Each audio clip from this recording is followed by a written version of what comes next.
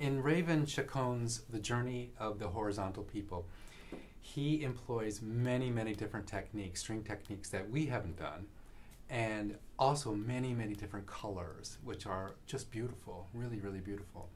He also, it has a sense of serenity and profoundness about the piece.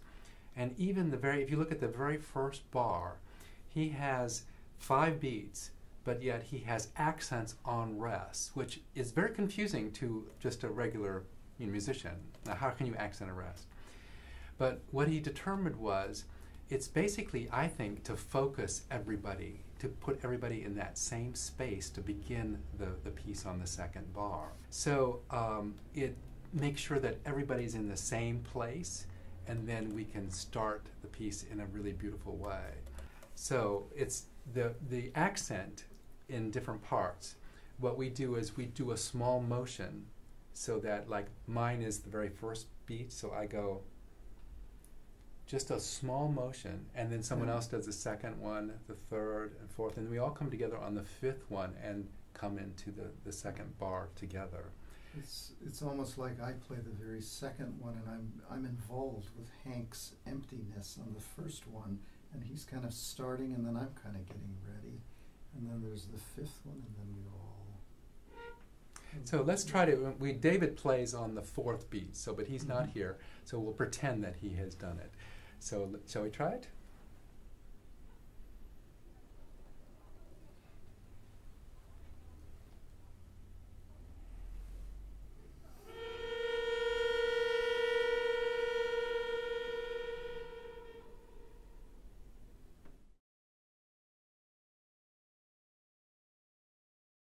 This is the cello part for the 3rd bar. I have a very unusual technique, pizzicato technique. So as written in the part, I put my finger down on C, around C, doesn't have to be exact. And then I pluck the string with my pinky, but at the same time I pluck the string with my right hand here. So together it sounds like this.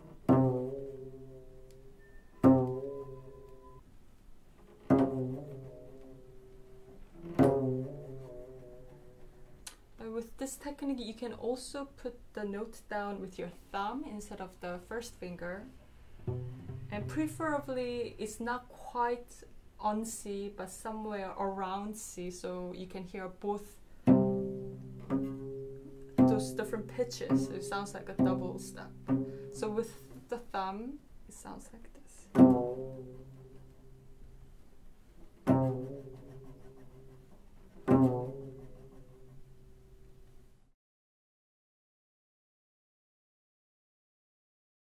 In bar 4, 5, and 6, Raven has asked us to scratch the bow. You see the dark. It looks like a crescendo mark, but it's actually to make it go to a scratch. But he also says to keep it piano. And so that's really hard to do, because you think, if you look at it visually, you think you want to get loud because it's getting darker and darker. But it is actually staying the same, but you're just changing from a note to a scratch. John, could you demonstrate for us what that is?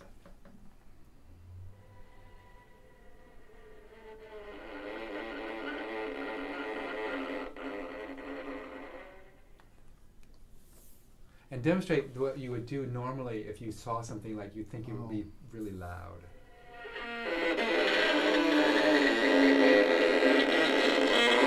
That's not what he has intended. He wants it to remain really calm, but with a new kind of cool sound. Also on mine in bar 1, 2, 3, the 4th bar, he also adds a vibrato gliss.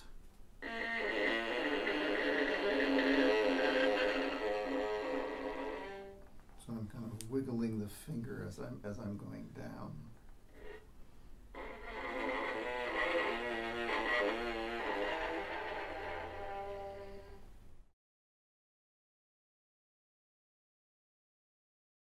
In bar 9 of the 2nd violin part, he asks us to draw circles on the string with the bow. And he does it in two different speeds. He does it in a medium speed and a faster speed. And so, John, could you demonstrate what a circular bow is?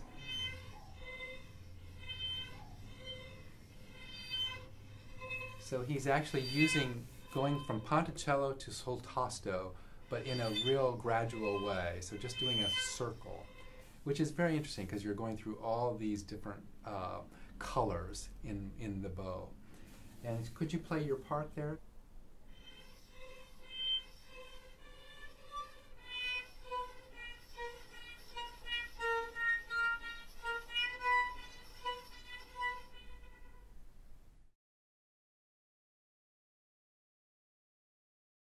Bar 11 has this one technique that's very, very interesting. He's written a line on a note, and basically he wants the notation or the notes to be played, and you can choose whatever note you want in that line. But the interesting part is the accent and how he has a little swiggle next to it, meaning an accent with a stress and a bend to the pitch.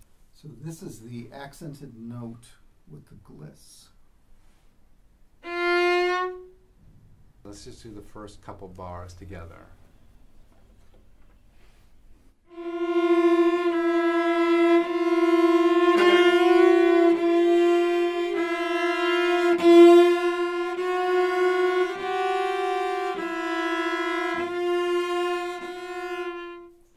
So you notice how we did the accent. I mean, we really brought that out. But we can choose whatever note we want. It doesn't have to be the same, so it's always going to be different. You can do it on the fly.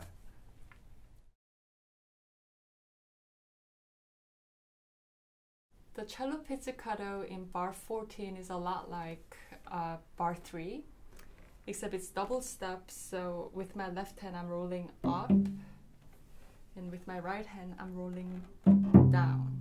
So at the same time, it sounds like this.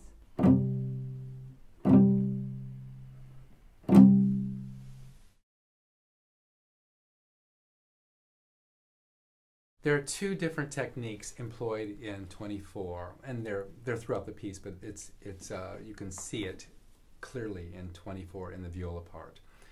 There is the Z that's on a note, and that is a jagged stuttered bow using about 2 inches of bow. So you're doing something like this. So it's kind of irregular. You try to be haphazard as much as possible. The next technique is called a twist bow. And basically all you're doing is you're moving from hair to collegno and back. You're just rolling the bow with your right hand. Do you see how I do that? And so to employ, I'll play 24 using both techniques.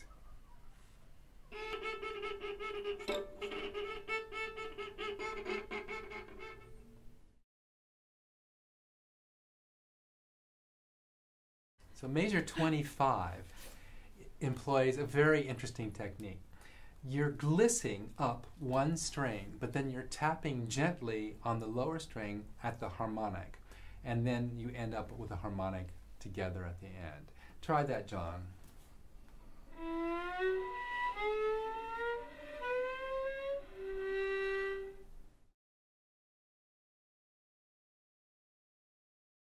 In the 30s, both the second violin and the viola have this to play behind the nut, way back here.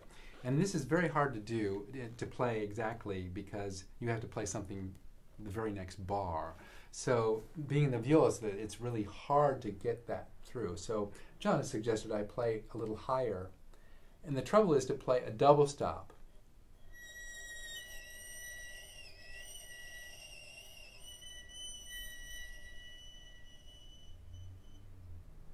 And that's what that sounds like. And then you have to move it ahead. If you could do it very easily like this, but you have to play later, or right after that. So you have to do it this way, I believe, in order to make it correct.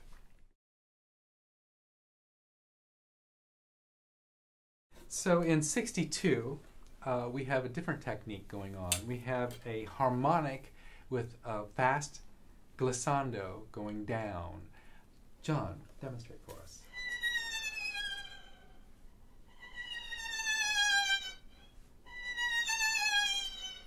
Good.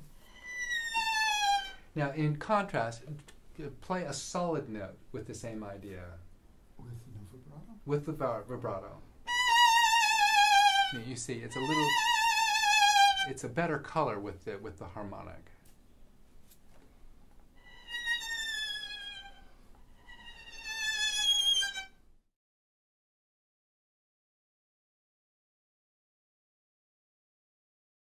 This is the cello harmonic effect in measure 78.